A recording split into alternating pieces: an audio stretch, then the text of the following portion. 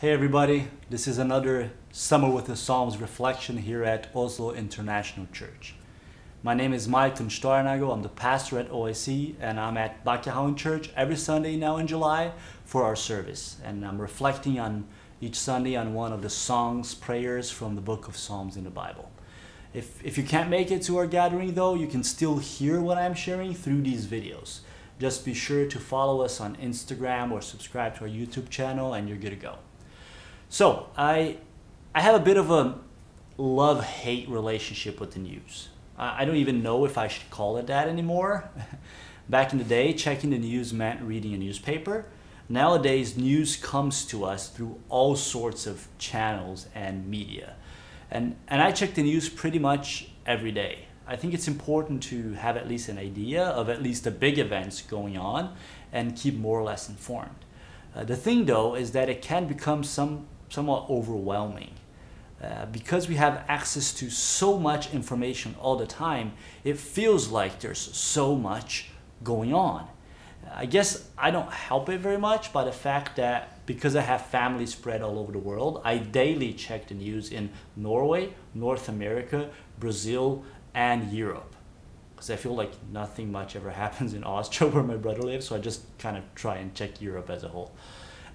And doing that, it's kind of like an inverted depression lottery in which the chances of you not winning are extremely low. There's so much going on that it seems hard to know how to deal with it all.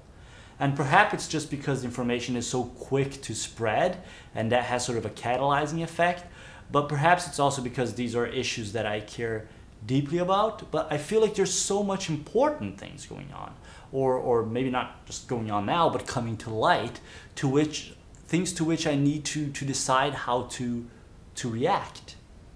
There's Black Lives Matter and the painful assessing of systemic racism. There's all the developments of which the Me Too movement is an expression that have to do with our need to reckon with the deeply ingrained sexism and patriarchalism in our societies. There's the coronavirus pandemic and the way vulnerable populations are being hard hit and at places offered as sacrifice on economy's altar. There's the hyperpolarization in politics and the way it's breaking friendships and families.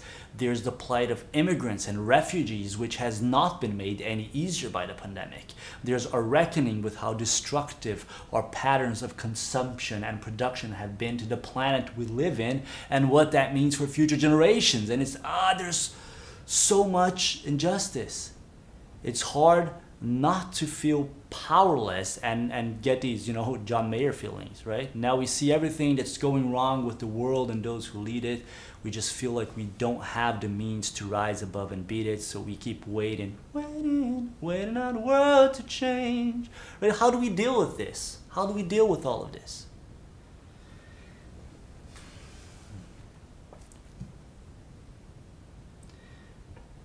In the Lord I take refuge. How then can you say to me, flee like a bird to your mountain? For look, the wicked bend their bows.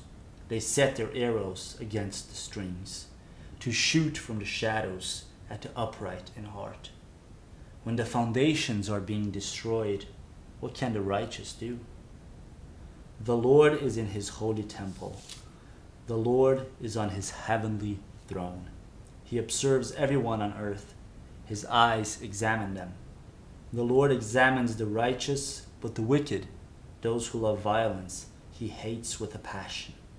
On the wicked he will rain fiery coals and burning sulphur. A scorching wind will be their lot. For the Lord is righteous, he loves justice. The upright will see his face. This is Psalm 11 of David. And even though we might find issue with some of the imagery and language here, like the whole fiery coals and burning sulfur thing, we also recognize some of the dilemma. And it's important to remember that David is speaking within a context that is accustomed to violence as a means of exerting justice, also when it comes to deities, right? My point is, it's important to remember that David is speaking from and into an ancient world of which he was a part. which is to say he is addressing the issues of his day with the language of his day, which is what we are trying to do as well. So then the question is, has this ancient song any relevance then for our current struggle with injustice? Well, as you may have noticed, if you've heard me preach on the Psalms before, I often start by trying to understand how the Psalm frames its content. Form is important when dealing with language, especially so when dealing with poetic expression. But we don't only miss beauty when we don't attend to form, we actually lose meaning. If you're only looking for something inside the pot, you might miss out on the fact that the potter might actually want you to pay attention to the pot itself. And I find that openings and closings are often important in the poetic structure of the Psalms. And here David starts with, "In the Lord I take refuge." And he ends with, "For the Lord is righteous, he loves justice, the upright will see his face." So the psalmist addresses God on the issue of justice and righteousness because he believes God to be righteous, to actually love, that is, care about justice and to work towards it, and to be a refuge for those who seek justice. And it is within that frame that the psalmist brings the issue before God. And the issue is, in the face of injustice, what should one choose? Fight or flight? Stay your ground or retreat? Understanding that frame is important because it helps us approach the psalm differently. Rather than expecting the psalm to tell us what we should do, the psalm can be a source of wisdom for thinking how we can act, whether in fight or flight, how we can act in a way that is faithful to God. What does this mean? In the face of injustice, can we really talk about flight in a way that is faithful to a God who loves justice? And I guess this is a point in which it might be helpful to acknowledge that the word flight might not be ideal. I've been using it mostly because it relates to that instinct of ours, to that sort of that feeling in your stomach, and also because it sounds good, fight, flight, of course. But should we retreat in the face of injustice? I guess it depends what you mean by that. There is a kind of retreat that is the result of fear. And I'm not sure I want to call that a problem or a coward's choice when it stems from a real, genuine fear. There is a survival instinct connected to that, and sometimes what one needs in such a case is just time and more understanding. Understanding what is behind the fear and sort of deconstructing the feeling enough to be able to take a different approach. But there is also the flight associated with self-centeredness, to retreat because we don't want to risk ourselves, even if the cause is just, or because we aren't even willing to consider the justice of the cause if it may by any chance bring risk to myself. When we'd rather protect our bodies, our rights, and our privileges than recognize the inherent value in the bodies, rights, and privilege of the other who is suffering injustice, and by doing that risk ourselves for the sake of justice. That is not the kind of flight that is faithful to a God of justice. That is not the kind of retreat that is faithful to a God of justice. Then there is a different kind of retreat, which is a retreat meant not to push backwards, but forward. This is the retreat of a child to the arm of a parent she trusts. In the kindergarten where my boys attended, they used to talk a lot about this, and they called it the circle of trust. So the child goes out and explores the world and experiences things and takes risks. Then it comes back to the parent for safety, or to an adult it trusts for safety. But it's a healthy circle. And if it's a healthy circle, then the child doesn't stay there. They go to the parent, they go to the trusted adult to be reassured so that they can then go back out there and continue taking risks. It's not a flight from, but a flight to. Not from injustice, but towards the just God, to be sure that we have our grounding for the fight. This is the wise one who builds their house with a foundation on the rock, as Jesus tells the parable. The point is not avoiding the rain and the storm. The point is having a firm enough foundation to withstand it. In the Lord I take refuge. How then can you say to me, flee like a bird to your mountain? It is precisely because the psalmist has this refuge that he is able to not flee. So then we fight, right? But again, it's important to ask what it means to do that. What does it mean to stand our ground in a way that is faithful to this God of justice? When answering the question, what can the righteous do? We might be tempted to answer, fight back. Make sure justice is imposed over the unjust. But we must ask, is that an answer faithful to the God of justice, who is also a God of grace, so that he may be also refuge? Or will it lead us to what Wendell Berry so skillfully asked, did you finish killing everybody who was against peace? In what may seem to us as a paradox, and how much spiritual wisdom there is in the paradoxes in our scriptures, in what may seem like a paradox, it is precisely the most uncomfortable and violent verses of this psalm that open the way to a different way of fighting.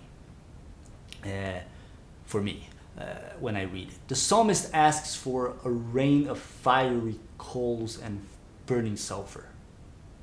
It's a terrible thing to ask, of course. But the thing is, he asks. That is, his way, doing this is his way of asking that God do justice in a way that only God can. And if for him that would look like a rain of fiery coals, it does not entail that God has to agree with him. The thing with asking for God's judgment is that it means leaving judgment to God. The thing with asking for God's judgment is that it means leaving judgment to God. Like Prophet Jonah, we might find that God is more interested in life than death, that he is more interested in redemption than punishment. The thing with asking for God's judgment is that it means leaving judgment to God. Understanding God's judgment for us Christians means looking to Christ. Understanding how God deals with injustice means looking to Christ. Understanding what it means to fight injustice means looking to Christ and the way we walk as people of Christ. Interestingly enough, the very image of fire from heaven actually shows up in Luke 9, when the disciples feel like the Samaritans aren't behaving as they should, and they actually ask Jesus if they should call fire down from heaven and destroy them. It's like eye roll emoji, right? Jesus does not rebuke the Samaritans. He rebukes the disciples. When Paul picks up the image of burning coals then in Romans 12, and this time he's quoting from Proverbs, it is in the context of talking about loving actions as we belong to the body of Christ. Bless those who persecute you. Do not be overcome by evil, but overcome evil with good. But it is, of course, Jesus who gives us the most challenging and integrated expression of fighting for justice and yet refusing to enact our understanding of justice through violence. In the Sermon of the Mount, his call is, "You have heard that it was said, love your neighbor and hate your enemy. But I tell you, love your enemies and pray for those who persecute you, that you may be children of your Father in heaven." And that call to love your enemies, it is smack in the middle of the Sermon of the Mount that says, "Blessed are those who hunger and thirst for righteousness. Blessed are the merciful. Blessed are the peacemakers. Blessed are those who persecute because of righteousness." You cannot serve both God and money. Seek first God's kingdom and his righteousness. Build your house on the rock. What can the righteous do? What can we do? Well, while the wicked bend their bows, we can bend our hearts. While they shoot from the shadows, we can love in broad daylight and act mercy and grace in broad daylight. Because God is our refuge. And God isn't going anywhere. He's right there in the middle of it all.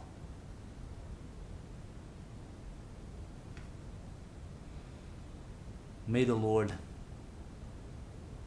bless us and keep us, and make his face shine upon you and be gracious to you.